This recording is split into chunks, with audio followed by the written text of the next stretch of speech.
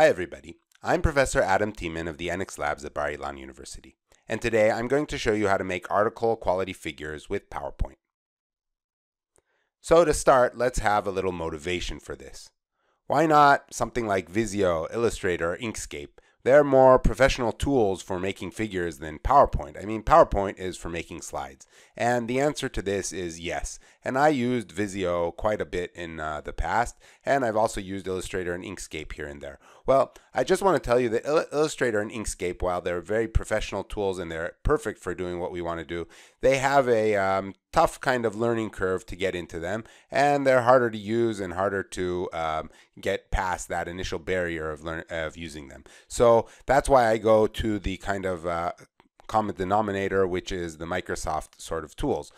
Visio is a more professional tool than PowerPoint for sure for making figures, and it's really great. But not everyone has access to Visio. It's not usually delivered as part of the standard Office 365 package, and it's just not as convenient for sharing things and reusing them and so forth. Another thing is that I make a lot of slides in PowerPoint, and I want to make animations, and Visio, usually you copy over the entire figure, and then you can't make all kinds of animations very nicely. At some point, I stopped using Visio. I shifted over to PowerPoint, and I found out that it really answers almost all of my needs. I'll go over a few things that bother me in this series, but in general, I've been using PowerPoint for the last few years, and it really does the job really well. I am able to make very professional looking figures that go into my papers and so forth.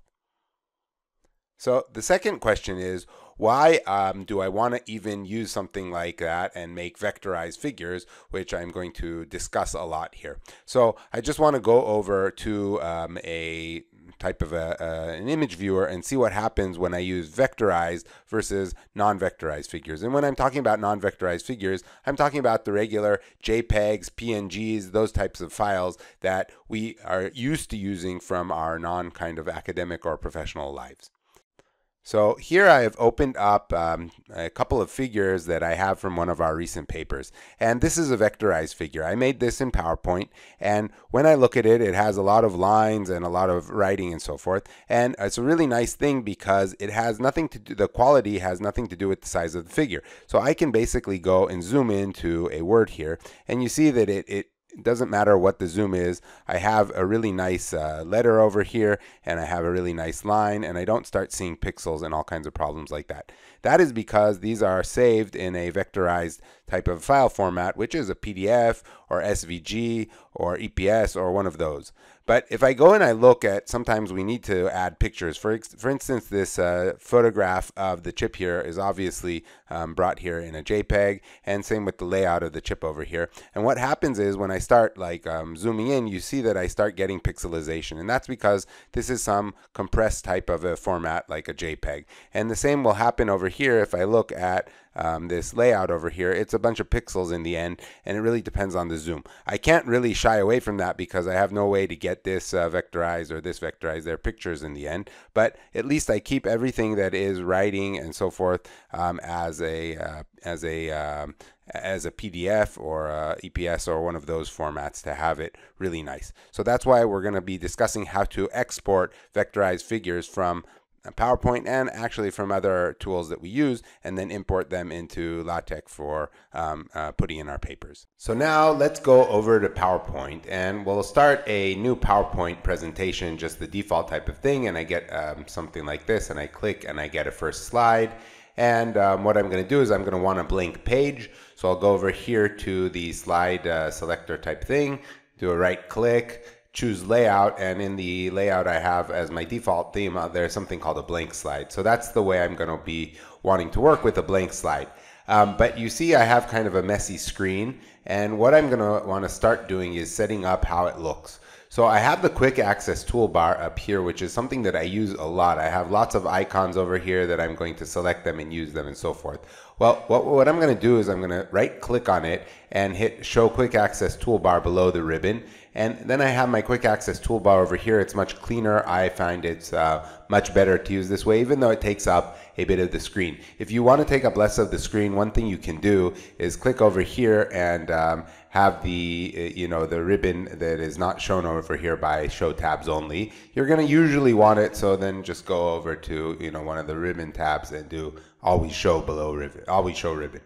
So if you see, I have quite a few icons over here on the quick access toolbar, and in general I can get those things there by right clicking, and usually I have an add to quick access toolbar option which will put an icon over here, but it can get messy rather quick. So the way that I'm going to go at the beginning of my entire workflow, and this I have to do only once basically, is I'm going to go over to File and then Options.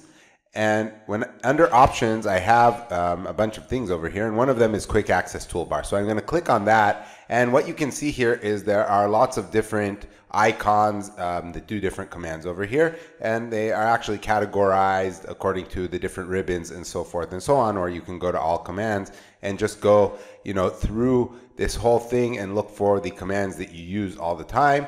And there's also something called a separator, which kind of adds a space between different areas if you want to organize things. And what you're going to do over here is you're going to go and use the Add button to get them over here, and then you can reorder how they will appear on your toolbar. And when you click OK, you're going to get all the options, that basically all the commands that you showed over here. And I have, for example, save and save as, undo and redo, things with master views, format painter, fonts, an area of fonts, an area of dealing with shapes, some area of arrange, which I'm going to be discussing later, and some areas of animations. And this will actually change according to how large you make your screen, what you can see and not. So this is something that takes time to tweak and get what you usually use a lot. But what the nice thing is here is, if I go back to this Options and Quick Access Toolbar, is there is the option to export this. So I do export all customizations, and it will save it in some sort of a file over here, which then if I format my computer or go to a new computer, or I just want to share it with somebody else, then you can just load that customizations file, going to import customization file, and what you had last time will appear on your new PowerPoint installation. So that's something that's really convenient, and I'm going to be using these things a lot because I've gotten used to it. And it's really worth setting it up so you have the things that you use most often up here. So that's one part of setting up your kind of workspace. So after organizing our quick access toolbar up here, I think just as a bit of methodology, when I'm making an article, what I want is to collect all my figures into one file. Instead of, I've seen a lot of people kind of make a different PowerPoint file for each and every one of their figures. It becomes messy inside your kind of file explorer and so forth. I just keep one file that has all my figures. When I want a new figure, I just make a new page over here. So a new slide, this will be figure 2, this will be figure 3, etc. And then if I rearrange them, it doesn't really matter what the order of the figures inside my article is, because, well, I'll show you in a second why. But I usually do try to keep them in order from the first, second, and third figure, and I can just move that around if necessary. But how do I actually make sure that I'm find the correct figure and so forth? And when I'm going to be using LaTeX, I want to have a reference that's going to look at the figure, and I want to know what to call it and how to find it and how to update it and so forth and so on. So I'm going to decide on the figure name. Let's say my figure is called my figure. I'm going to make a text box over here. So I selected this. We could have gone to Home and selected this little icon, or under Insert Text Box.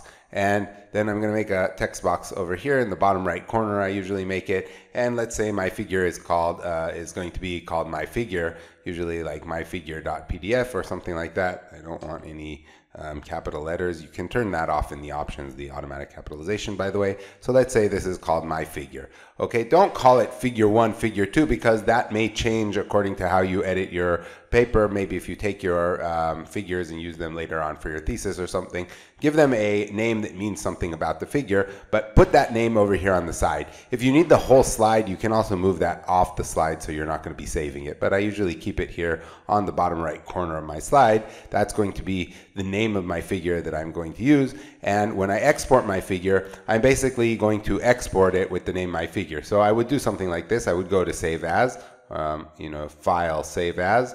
Okay, and then in the save as, I'm going to choose a PDF as the format that I'm going to save things. So I want to save things in a vectorized format, and PDF is really the best and nicest one, and it goes into LaTeX really nicely. So I'm going to save it as PDF. Okay, I have to click on more options when I'm saving as PDF. We'll see this later. And I give it a name, and the name that I'm going to give it is that same my figure. So it's going to be myfigure.pdf. By the way, if I'm already showing you this, I'm going to hit options over here and only save the current slide. I also like to keep it PDF-A compliant. I don't think that that's necessary, but some of the different conferences and journals may have problems with some of the non-compliant type of PDFs that come out. So I usually keep that on there. And I click OK and save, and what I'm going to get is this PDF over here, which is currently blank, but it's currently blank, but it has it says my figure over there, and it's only this one slide. The file is called myfigure.pdf. I'm going to be able to find it very well and so forth. I will show you later on how I organize that inside my LaTeX project. Okay, so now we have our slide, we have the slide name, and let's go on starting to set up our PowerPoint presentation for making figures. And this is something that we're going to do and save for later on.